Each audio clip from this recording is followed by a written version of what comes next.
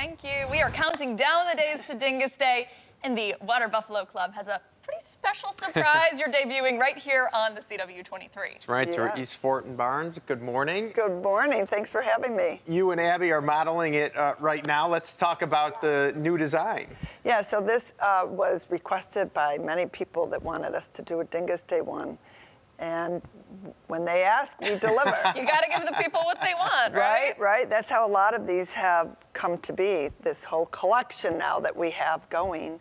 And it's a way to keep the refugees at Stitch Buffalo employed throughout the year. Mm-hmm. They're making very good money on these hats. And they're not cheap. We know that, but they're also very well made and handmade here in Buffalo, New York. Yeah, we were talking about the quality in the commercial break. Now, something that goes along with Dingus Day is the squirt guns. Yes. And every time we show that video, this woman is just getting... Here she comes. There it is. There it is. Yeah, isn't yep, that off crazy? comes her hat. These though, they're perfectly fine if they get wet. Absolutely. We've worn these to the Bills games when it's been snowing all day, raining. I put them in the washing machine, so they've gotten as wet as they could at Dingus Day too. You just have to air dry them, and then we put them on a paper towel, which is how we store these. Perfect. On paper towels, so it's fine. And you did make reference to the refugees, which, you know, helped to make these. Just remind us what Stitch Buffalo is and the important work that refugees are able to do in the community. It's an incredible organization, and it's also a store on Niagara Street, right across from Rich Products.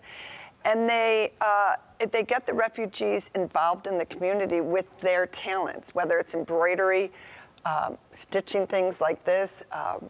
They do renovations to clothing. So they are so intertwined in the community. And what this project has even taken it to a whole nother level, it's really brought them into the community. I mean, they didn't know what Dingus Day was. Mm-hmm. They didn't know what St. Patrick's Day Parade was. Mm-hmm. And I love it. And I walk in with red material on these patches, and they're like, oh boy, what are we doing now, T?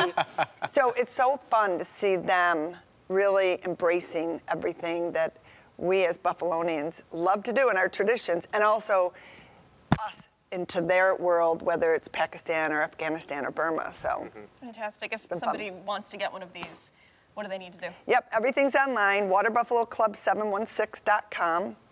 And everything is there. You pick you pick this. If you want a Dingus Day one, yes. But then we have other ones like the traditional one. You can pick the color hat and then what color horns you want, whether you want red, blue, bazubas. You know, we have all different options out there. So it's pretty self-explanatory on the website.